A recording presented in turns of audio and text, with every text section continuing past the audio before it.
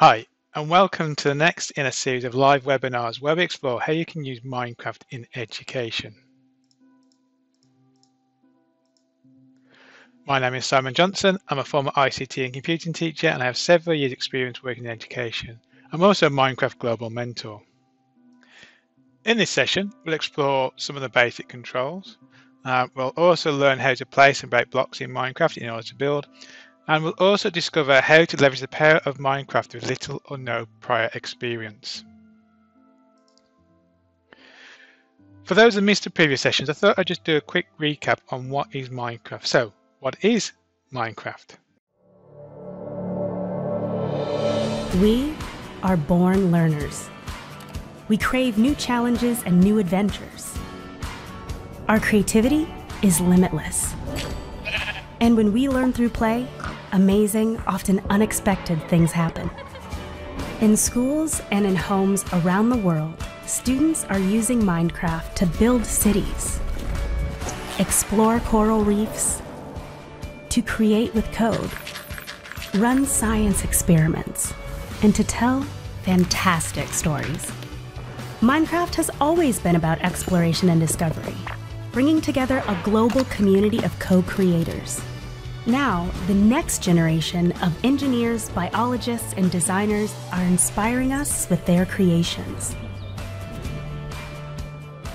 Minecraft Education Edition empowers learners to solve problems they care about, to connect in new ways far beyond the classroom, and to build a better world through the power of play.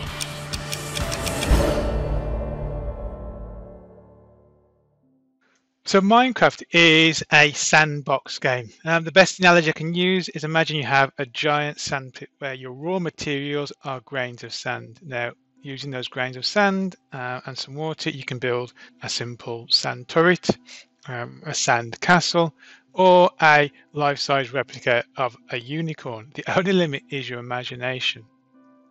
In Minecraft, your raw materials are blocks. Each block can be made of brick or stone or dirt, but just like the grains of sand, you can create anything you wish. So you can create a simple rudimentary shelter to shelter from the elements. You can create a nice lakeside log cabin, or you can create a scale replica of Hogwarts. Again, the only limit is your imagination. So why Minecraft and why Minecraft Education Edition? So Minecraft has been written from the ground up with an education focus. So the education version contains specific education features, such as the ability to make notes using the portfolio and export those to a OneNote. You have secure login, safeguarding features, so only children on the same tenancy that have a code can connect to each other's worlds. You have classroom settings so the teacher can control the class within Minecraft, and also multi-platform support. Before I start, I thought I'd share with you some key vocabulary that I'm going to be using in this webinar and that you might be using in your classroom when using Minecraft. So the first one is blocks. So each block in Minecraft is 1 meter cubed. So 1 meter by 1 meter by 1 meter. This becomes more valuable and more important when we start to explore using Minecraft for numeracy. You also have your two main players, Alex and Steve, but in addition to this, you also have a selection of free costumes or skins unique to the education version that you can access within the game, and we'll look at that in a moment. Probably the most natural and intuitive way to play Minecraft is survival mode. So my analogy is it's like Bear Grylls meets Lego meets Robinson Crusoe. Imagine that you're on a desert island and you have nothing other than the natural resources around you, and you've got to survive a night. That's essentially Minecraft.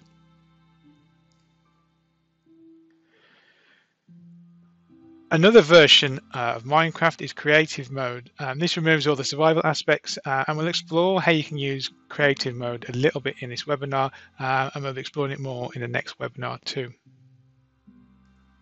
You also have mobs in Minecraft. So mob is short for mobile, and this refers to the moving game entities within the game. So you have different types of mobs. So you have friendly mobs like pigs and goats and sheep, and then you have hostile mobs. Probably the most famous or infamous one is the creeper. The reason why that is because when a creeper gets close to its target, it explodes. So imagine you just opened your door to your house that you just spent hours building, and the creeper just turns up, and the last thing you want it to do is explode and destroy all your hard work.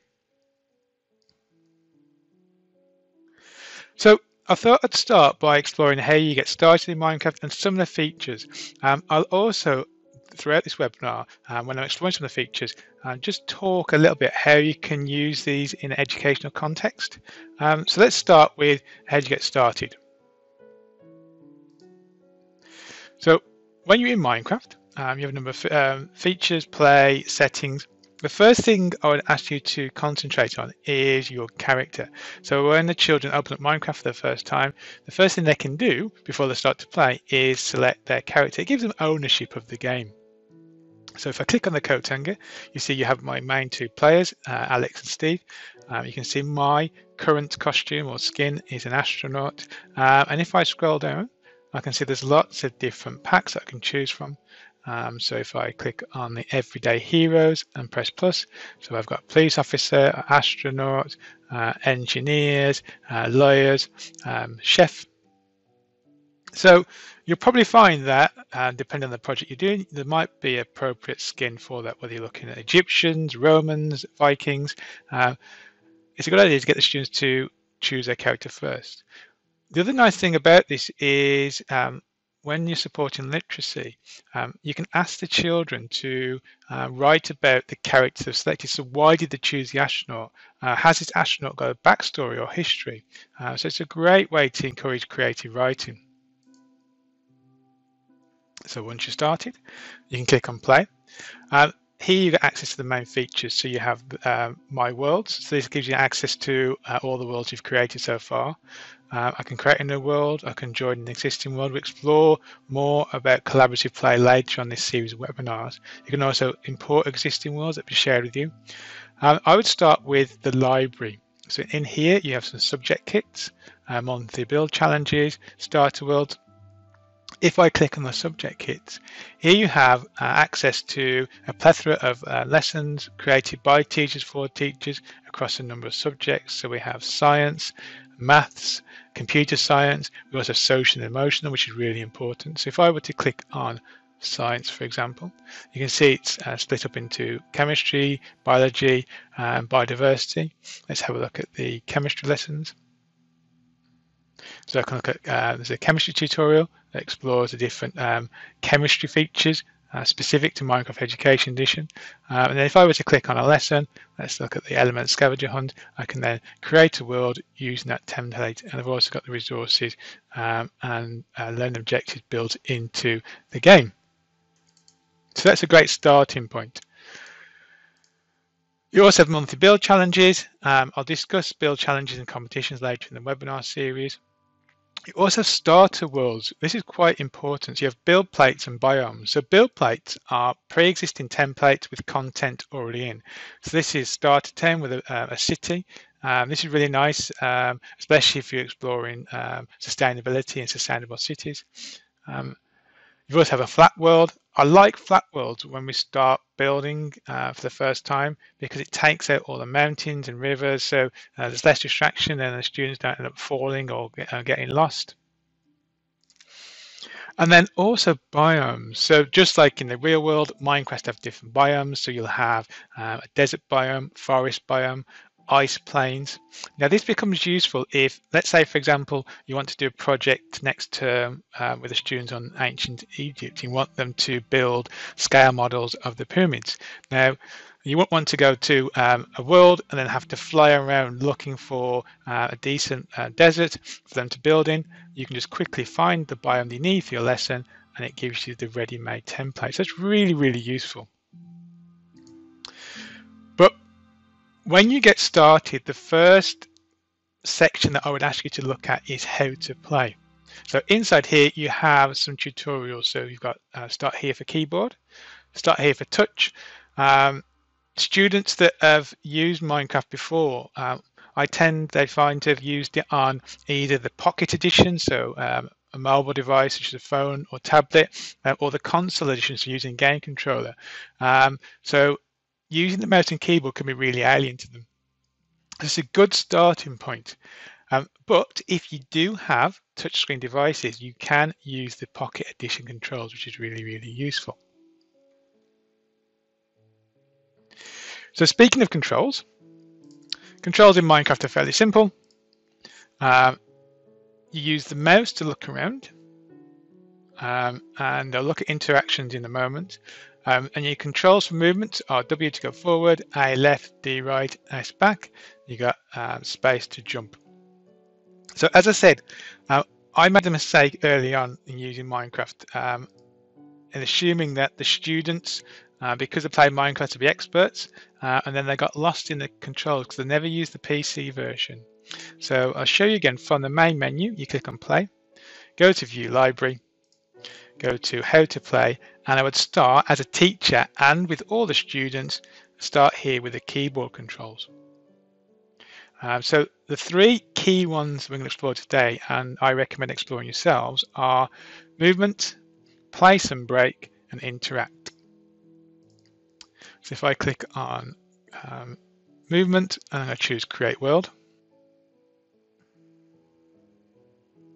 Now the nice thing I find about these tutorials is that it removes any barriers to learning by only focusing on the key objectives within this game. So in this one, it's movement. There's an area of education science called cognitive theory and cognitive load theory, where students, if they're given too much information, they'll struggle with certain activities, especially with their short-term memory. So this only focuses on what the students need to achieve, and removes all those extra components. So here we're focusing on movement. So it says point your cursor at the golden block. So we use the mouse to look around, and it says point at the other block. So it uses a bit of repetition to allow the students to master these. And it says turn around, so I use my mouse again just to turn around, point my cursor at the block, and it says turn back again. And then it says use W to go forward, so it's W forward, A to go left, D to go right. And again, it gives them opportunity to master those with this maze. Amazing. Sorry about that pun. That's the last time I'll do that. So follow the arrows all the way to the end. And it has one more thing to introduce, and that's jump. So we use forward and spacebar to jump. And then when we reach the end, we usually have some fireworks, and we're ready to move on to the next task. So as I said, it's really important that before you start, you have the student explore the controls within the game, and it's good for yourself to get used to as well. Once you master the main controls of movement, the next challenge is to master placing and destroying blocks. So to destroy a block, you hold the left mouse button, and to place a block, you press the right mouse button. So let's explore this in Minecraft. So again, if we go back to our main menu, you go to library, how to play, start here keyboard, and we're going to choose tutorial 2, place and break, and create world. So first thing we need to do is break the blue block with our hands. If we move up to the blue block, notice I have a crosshair. So I need to point the crosshair at the block that I want to interact with, and to break the block I just hold down the left button, keep it held down, and there we go. So it says break through the orange. So again, hold down the left mouse button. I'm going to make myself a door like so. Notice now I have an axe in my hand. So as you can imagine, as the blocks get harder and harder, as we get all the way up to brick and stone, it's going to be difficult to punch your way through. So you can craft or use certain items. So in this case, we're using a wooden axe to speed things up.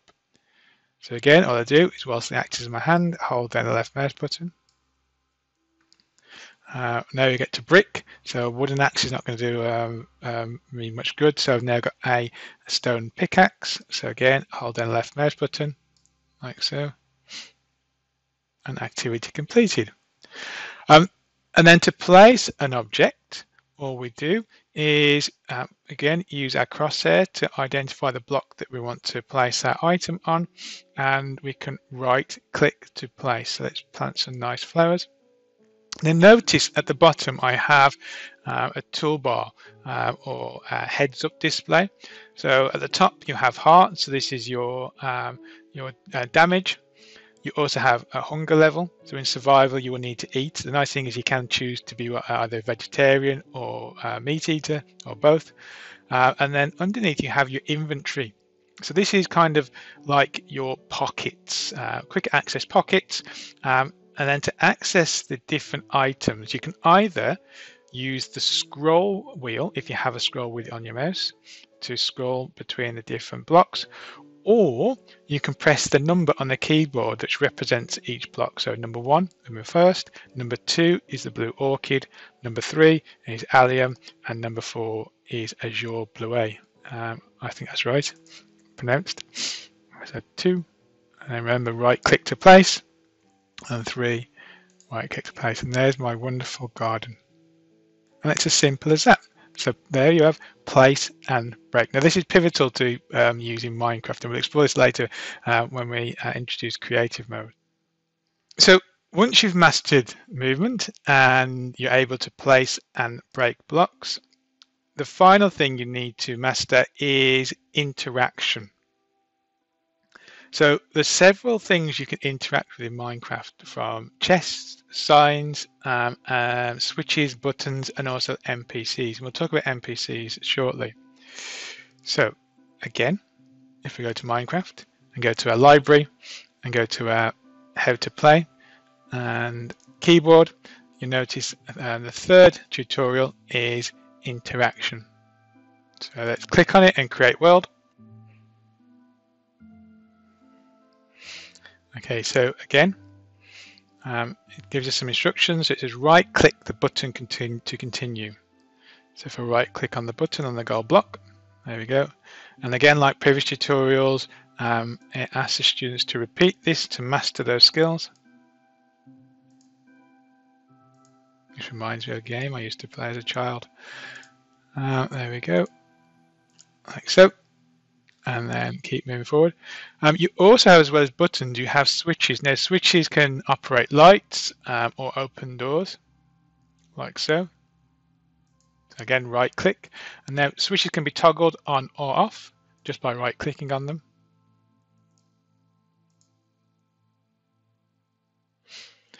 Some items don't require a switch, so wooden doors you can just right click to open and close.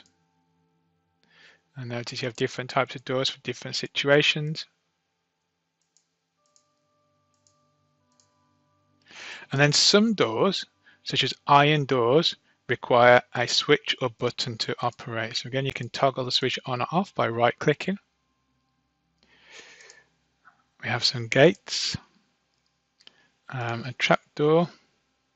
Again, anything that's iron needs to be switched on or off with a switch or button. We have chests. So this is where students can store items. I did a project once on sustainability and recycling and upcycling. Because in Minecraft, here you have your inventory, your pocket. This is kind of your backpack, but these will quickly fill up. So we'd have students working on a small area, digging and finding natural resources, but then eventually what will happen is they'll run out, so the children just tend to just chuck out anything they don't want.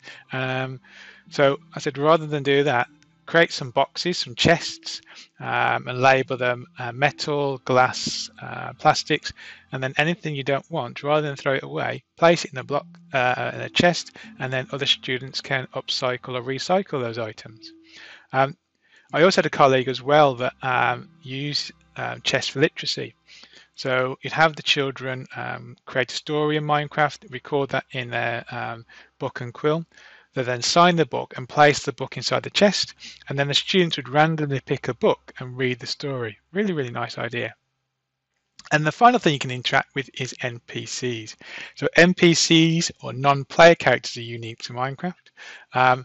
They can provide information. So imagine you've just arrived at the pyramids of Giza. You can have a tour guide that talks about how the River Nile was important to ancient Egyptian culture. You can also have a conversation. You can also provide links. So these buttons can take you to a useful website or shared OneNote. And you've also got built in the immersive reader. Those that are familiar with immersive reader, you may have used it with OneNote Online or with Word Online. We know it's a powerful accessibility tool. If you've never used it before, I'll just go through the tips. A child can read aloud what's on the screen. Hello, I'm an NPC, a non-player character. They can also change the font and use colored overlays.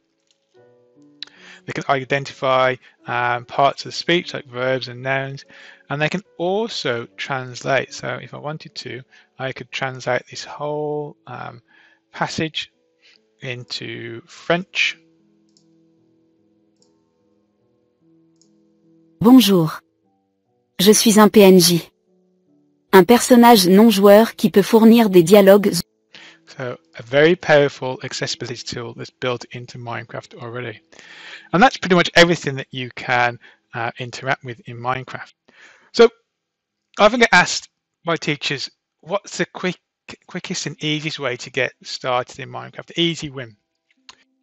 I find that survivor mode is probably the easiest route into get into Minecraft. I often say that how can you ask a child to write about something they've never experienced? Because Minecraft is a game, it fully immerses them within the environment so they can explore the world in 3D, and they can also hear everything that's around them. So it gives them something to write about. So let's have a look at survivor mode and how you can use it in a literacy context. So from Minecraft, if I go back to the main menu, I click on play. This time I'm going to click on create new. I'm going to choose new. We'll talk about templates later on in the series, but I click on new.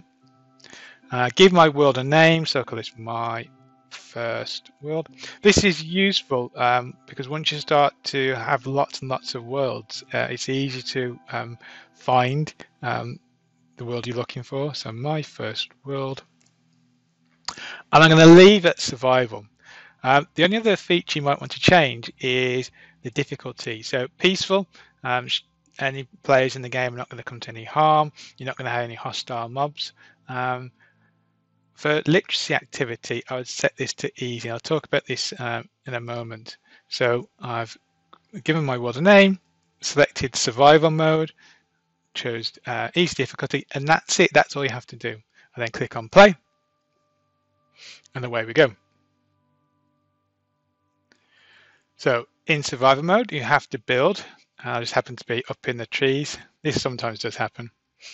So I have to build in order to survive. So you can see there's some friendly mobs. And I can use the skills I've learned so far to build. So I'm going to left mouse click to dig, break some blocks. And notice when you break a block, it turns into a smaller block. If I walk over the top of that block, it adds it to my inventory or to my pocket. Like so. And then when I have enough blocks, I can start to build my shelter, because at some point soon, it's going to go dark. I also need to shelter from the environment, like the weather. And also I need to find somewhere to hide, because as soon as it gets dark, those hostile mobs like the creeper are going to arrive. Now, the great thing about Minecraft is, and sandbox games, is there are no rules. So I could build myself a house quickly, rudimentary shelter out of dirt, like so. Or I could easily, just as easily, I could find a mountain like here, and I could just dig a hole into the mountain and hide in there until it's safe. So again, the the children have a choice on what to do, and there's no right or wrong answer. The great thing about games as well is, I've talked about in the past, that it helps build resilience because it creates an environment where the children are safe to fail. So they know that if something happens and they die, it's fine because they can start again and they can improve their strategy to try to not die again next time. It also encourages problem solving. So I've built my house and all of a sudden I can't get my roof on. So you need to think about, how do I get a roof on? So there's several ways you can do this. Some children realize they can just use lower levels to place, or you could just build a set of steps on the outside so you can use that as a scaffold until you finished your building, like so, and then you can remove that scaffold once you've finished. Now, I mentioned in Minecraft that you also have environmental features such as weather. So I'm going to quickly just change my settings. I've turned the sound down on this just simply because if I have Minecraft running in the background whilst doing a webinar, all you'll hear is pigs and sheep and the Minecraft music. So I'm just going to go to audio to demonstrate this. So I'm going to turn up my sound. There we go. And this is important because imagine you've asked the children to go into Minecraft into survival mode to build their shelter, and then all of a sudden it starts to rain. Now I'm going to use a code to do this, and I'll talk about these later on in the series. But don't worry about this now, but this is just a quick way to demonstrate. So I'm going to say, well, change the weather. I'm going to change it to rain. So the children start to get wet and they can hear the rain as well because it's fully immersive. But also, occasionally, we get a harsher weather, so let's have thunder. Also, the weather is affected by biomes, so if you're in a snowy tundra, instead of it raining, it will actually snow. So let's do thunder. So it'll rain a little bit harder, it'll go dark. You'll occasionally see a flash of lightning, and you'll hear the thunder rumble in the background.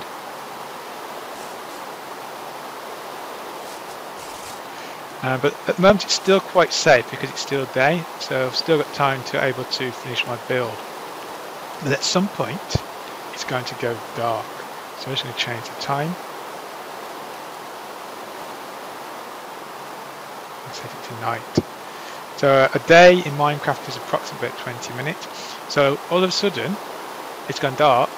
Oh, there's some spiders over there. I can hear some noises, some monsters in the background, so I'm starting to panic. Oh, there's a skeleton with a bow and arrow, so I need to finish my build. And then you can stop the children. And you can have them write about the experience. So you could get them to write a bio about the character they selected at the start of the game. Get them to write about how they felt when all of a sudden it went dark and they hadn't finished the build and the spiders and the skeletons were creeping up on them. Or just write about the experience, what they did and how they managed to solve certain problems they came across. So that's a really quick and easy win. Another way to use Minecraft is in creative mode. So creative mode removes all the survival aspects. I'm going to talk about creative mode in more detail in the next webinar, but I thought I'd use this opportunity to just do a brief introduction. The reason why I like creative mode is students have access to all the blocks in Minecraft, and they can also fly as well, and they're not going to be harmed by any mobs or by falling. So it's great for creating models. So it could be a scale model, it could be a recreation of the pyramids of Giza, or in this example, it could be a reenactment of World War I and create the trenches. One thing I notice when using creative mode is that the students will go the extra mile to make their world perfect. So this is an example of World War Trenches, a project I ran with a Year 6 group. And the first thing I noticed is that it introduces problem solving because there is no barbed wire block in Minecraft, but the children quickly realized that they could represent barbed wire using cobwebs.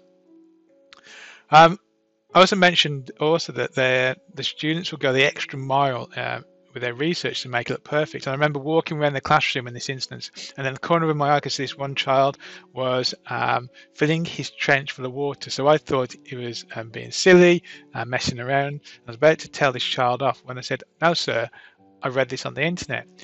And without any prompts from me, they went onto the internet, did some research, and found out that the Allies got to the battlefield after the Germans, so they had the lower shallow ground, which meant their trenches were really shallow.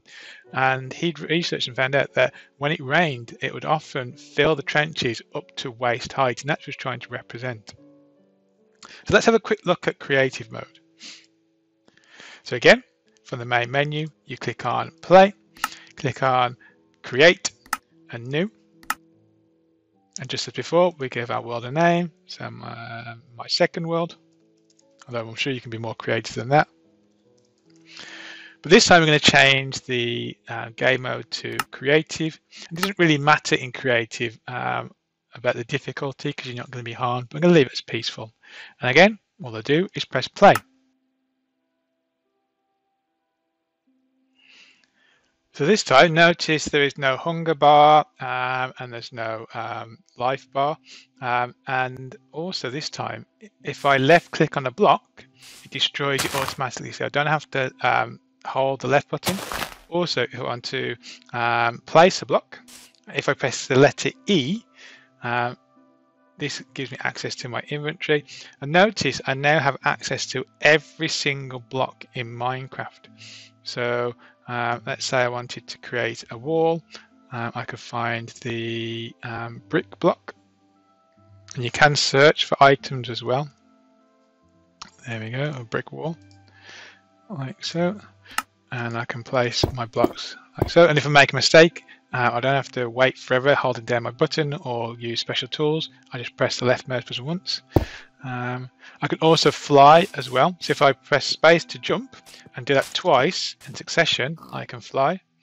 So I can see over here there's some sand. So let's have a go at creating a pyramid. Imagine this is an ancient Egyptian project. So I can go to E to bring up my inventory. I'm going to search for sand. So I've got sand blocks, or I've got smooth sandstone. I think smooth sandstone will look good in a pyramid.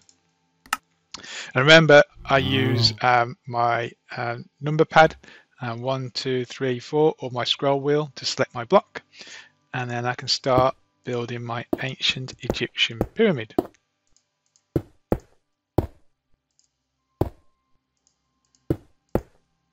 This is going to be a very small pyramid. There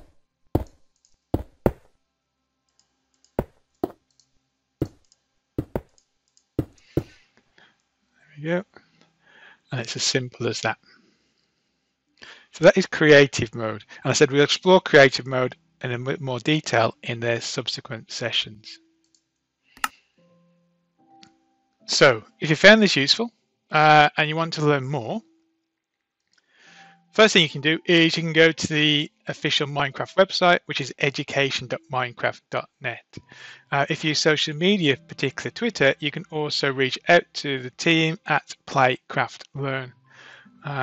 Also, if you like this webinar and you want to see some more in our series, if you go to the ak.ms/Minecraft EDU UK activities, we'll give you a list of all the webinars that we've produced. And don't worry, all the links will also be available in the YouTube playlist. If you want to get certified and learn more about Minecraft Education Edition, particularly how you can use it in the classroom, you can also sign up for the Minecraft Teacher Academy. And we've also set up a new UK community. So here you have access to education resources. You'll be the first to hear about the latest updates, build challenges, and any new competitions. And you can also get support from other educators and experts, including Minecraft Global mentors. And that's aka.ms/Minecraft EDU UK community. And finally, if you enjoyed this webinar, please check out the other ones in our series, and please also share this with any colleagues that you think might be interested. So thank you again. I hope you enjoyed this session, and we look forward to seeing you on our subsequent Minecraft education webinars.